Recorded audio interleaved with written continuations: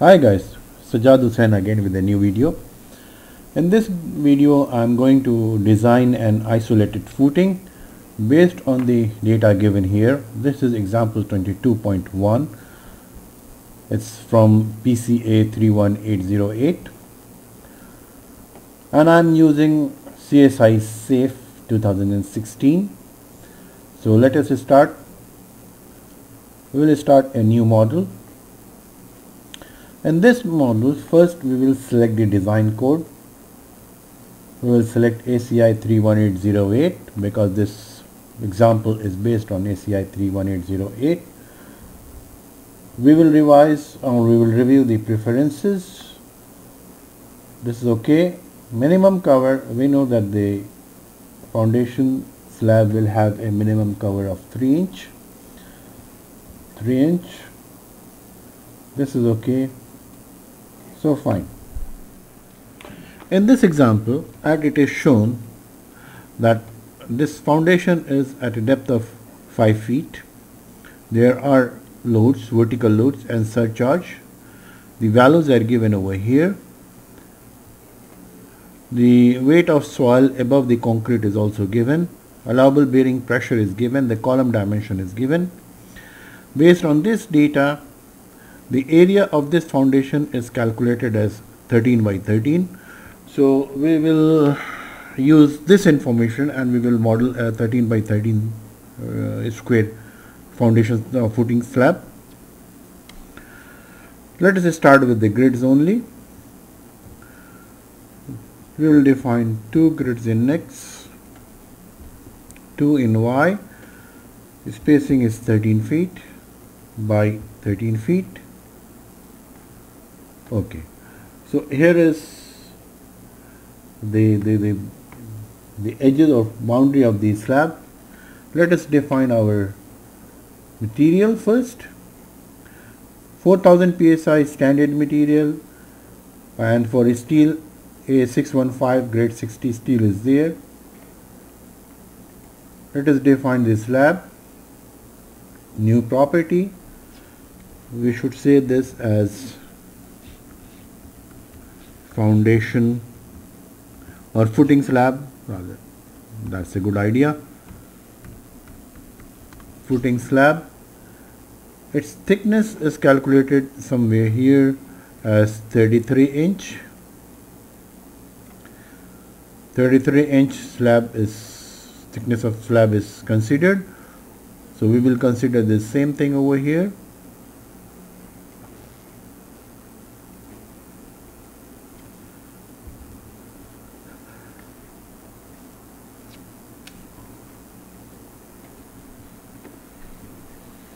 Then a column is defined. That column is 12 by 30.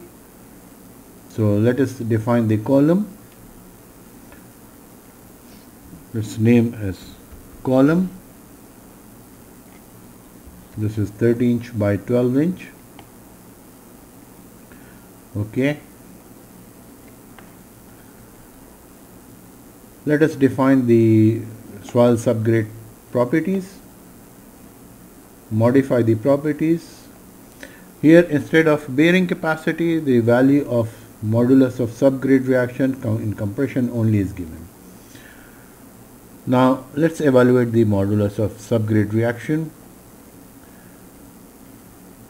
This is from Bowles. In Bowles, it is given that the modulus of subgrade reaction Ks is equal to 12 times factor of safety multiplied by the allowable bearing capacity, and this is in kip per feet.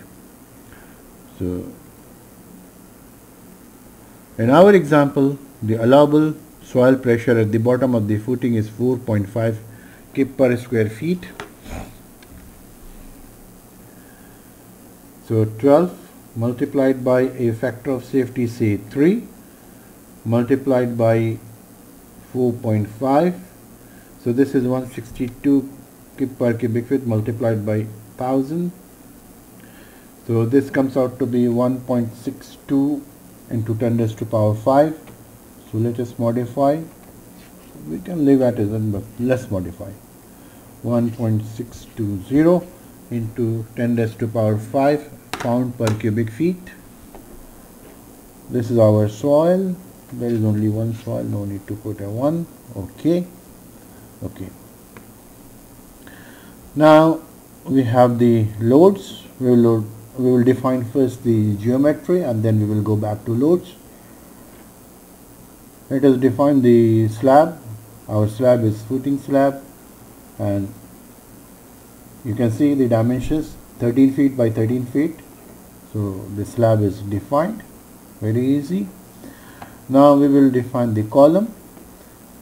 Type of object is a column. Property below is column. No, there is nothing below. Property above, this is column. Height below, no, nothing. Height above, let's say it's 5 feet. No offset, angle is okay, fine. So let us assign this column. This is the midpoint, so column is assigned, fine. If we see in 3D, it will look like this. Let's put the axis and grid off.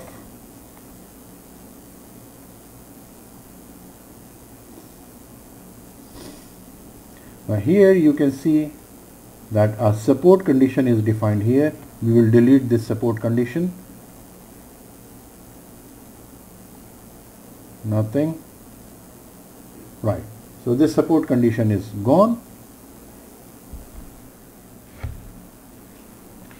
Now we have the dead load and live load. In addition, we have the superimposed dead load and there is a surcharge. So let us define the loads. First we will define the load pattern. This load pattern, let us call it superimposed dead load. Let the type be super dead. Sorry. One more is surcharge. Let us define one more. This is surcharge. Let us define this as super dead surcharge. Okay.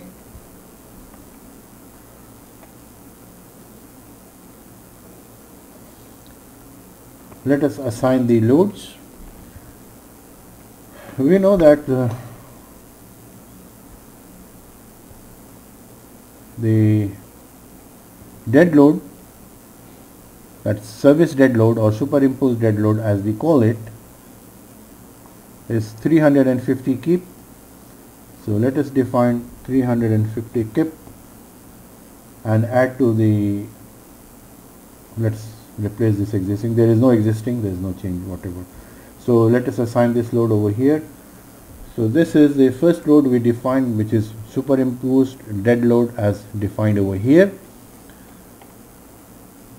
Let us select the point same, assign load, point load. This time we are going to assign the live load. Live load is 275 kip. So this is 275 kip. The surcharge is defined on the slab. Plus one more thing, it said that the average weight of soil and concrete above footing is 130 pound per cubic feet. And if we see this figure, total depth is 5 feet. That means this is 60 inch. Our slab thickness is 33. So the remaining depth is 27 inch. Let's divide by 12. So it comes out to be 2.25 feet multiplied by 130 pound per cubic feet. So this gives 292.5 pound per square feet here on the surface of this slab. Plus there is a surcharge of 100 pound per square feet. So let's add this also. So if we add, it comes out to be 392.5 pound per square feet. Let us select the slab and let us assign load. This is surcharge, and this comes out to be, this should be 392.5 pound per square feet. Okay, so here is the load defined. Now we can define the load combinations. Add default design combination. So we have to add strength ultimate for the design of concrete, service for the size of the footing. No need to define this. Okay, now let's have a look. This is only dead load. The second condition is dead and live. All skill factor is 1. So basically we are interested in this load combination. For design, this is 1.4D. All the dead load is multiplied by a factor of 1.4, and the second one is 1.2 multiplied by 1.6 live. So 1.2D plus 1.6 live. So for concrete design, we are interested in this load combination, that is UD con U2, and for the sizing we are interested in this one, UD con N2. Okay. Now we have to assign the soil property. Let us select the slab.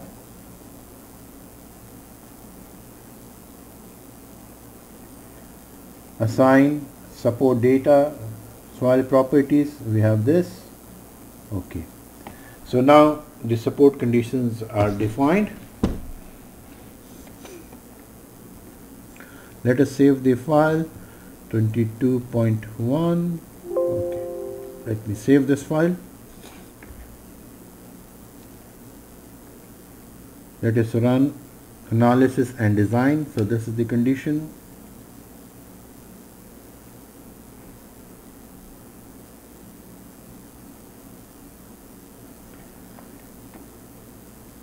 Let's see. Deformed shape for load combination, the second load combination. Okay.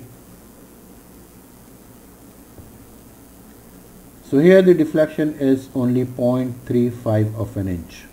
That's okay. This is within the limits. Now let us display the pressure, the soil pressure. Again, this is the load combination and we are interested in soil pressure. Okay. So the maximum pressure is 4.7 here and minimum is 4.3. So on the average it will be 4.5. So that's safe, no problem.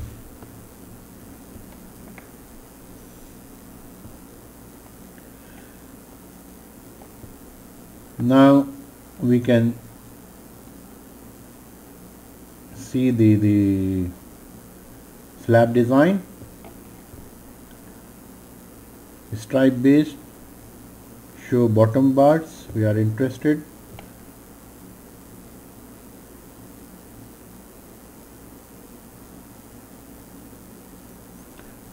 Okay, we have not defined the strips, so let us go back and define the strip.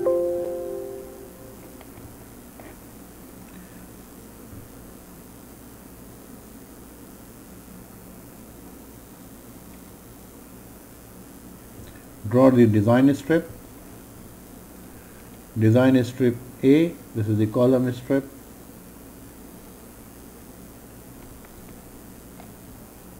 So this is our design strip A.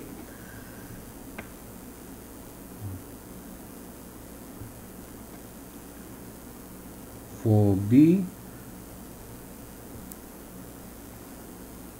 let us define the design strip B over here. Okay, let us save.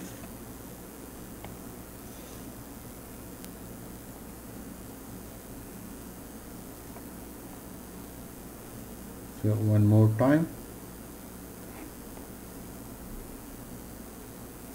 Let's see, the design combinations are okay, fine.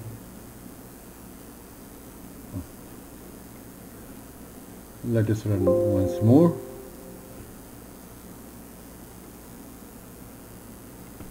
Okay.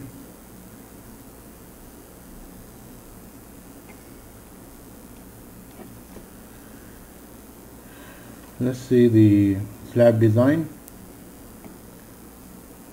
both the directions. Let's see the number of bars, 33-inch thick, so let's take number 8.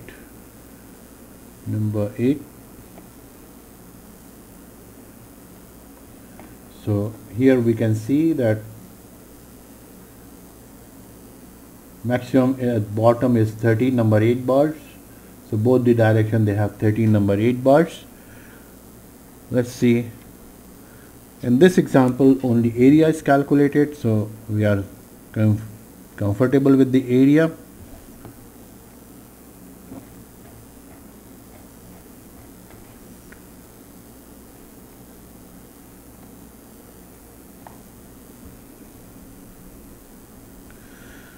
So in this first example, area was calculated. The area calculated is 13 by 13. We model our slab as 13 by 13. No problem, no issues.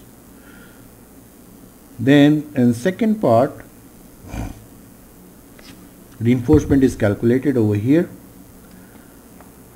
So the reinforcement comes out to be 13 number 8 bars each way. And our result also shows 13 number 8 bars.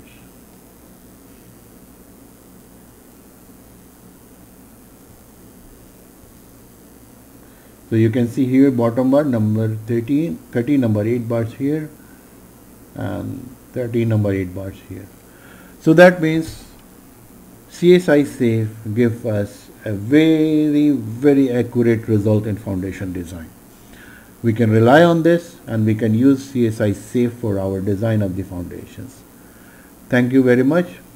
Maybe in next example or in another example, I will show you how to export the support reactions from